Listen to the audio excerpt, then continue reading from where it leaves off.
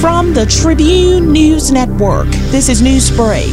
I'm Krishna Russell. As COVID-19 vaccines continue in the country, a senior health official has assured the public that all who've received a first dose are guaranteed the second jab. Dr. Merceline Dow-Regis, head of the National COVID-19 Consultative Committee, said yesterday officials are securing the numbers needed to supply second doses. She also gave an update on the COVAX shipment. She said, quote, "We are committed to the second dose. We will have sufficient vaccines. In terms of the arrival of the second shipment of COVAX, it is promised in May, but we will work around the dates. But until it is landed, we cannot plan how it is going to be used. We have had so many shifting goalposts with the arrival of vaccines that we really have to plan what we have." The vaccine committee will pause the rollout on Saturday for evaluation purposes, simply to assess supplies for first doses, second doses, mobile distribution, and distribution in the Family Islands. A Pan American Health Organization official has said there will be a short period of limited access to the Oxford AstraZeneca COVID-19 vaccine due to shipment and manufacturing issues. The Bahamas has administered over 15,000 doses of the Oxford AstraZeneca vaccine so far. The country first received 20,000 doses as a gift from the Indian government, and then another 33,600 doses through the PAHO-generated COVAX program. Between both sources, some 53,600 doses have been received into the country since March. Dr. Jarbas Barbosa, Assistant Director PAHO, made the announcement during the organization's weekly COVID-19 webinar update, but assured the public that there will be some access to the vaccine up to May.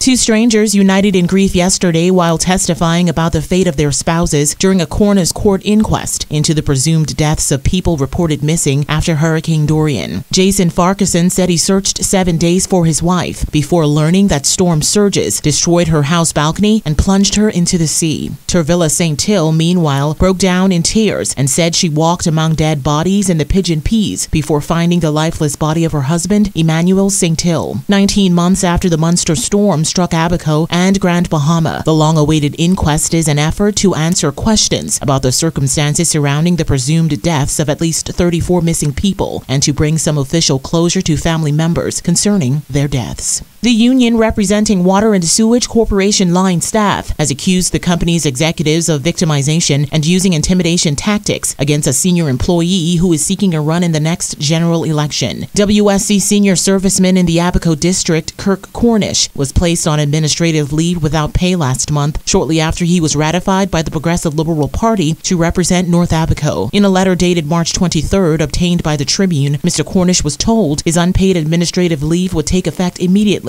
and was further advised to hand in all of the company's belongings the same day. Bahamas Utility Services and Allied Workers Union President Dwayne Woods said union members were disgusted and appalled by the actions taken by WSC executives, who he claimed were attempting to minimize the influence of the representative trade union. Meanwhile, in a statement last night, WSC strenuously denied victimizing Mr. Cornish and insisted its actions were entirely above board. Your complete news and information source, this is the Tribune News Network. In international news, the Biden administration on Thursday announced the U.S. is expelling 10 Russian diplomats and imposing sanctions against dozens of companies and people, holding the Kremlin accountable for interference in last year's presidential election and the cyber hacking of federal agencies. The sweeping measures are meant to punish Russia for actions that U.S. officials say cut into the core of America's democracy and to deter future acts by imposing economic costs to Moscow, including by targeting its ability to borrow money. The sanctions are certain to exacerbate tensions with Russia, which promised a retaliatory response. India's two largest cities imposed stringent restrictions on movement, and one planned to use hotels and banquet halls to treat coronavirus patients as new infections in the country shot past 200,000 today, amid a devastating surge that is straining a fragile health system. The soaring cases and deaths came just months after India thought it had seen the worst of the pandemic and have forced the country to delay exports of vaccines abroad. India is a major producer of COVID-19 shots, and its pivot to focus on domestic demand has weighed heavily on global efforts to end the pandemic.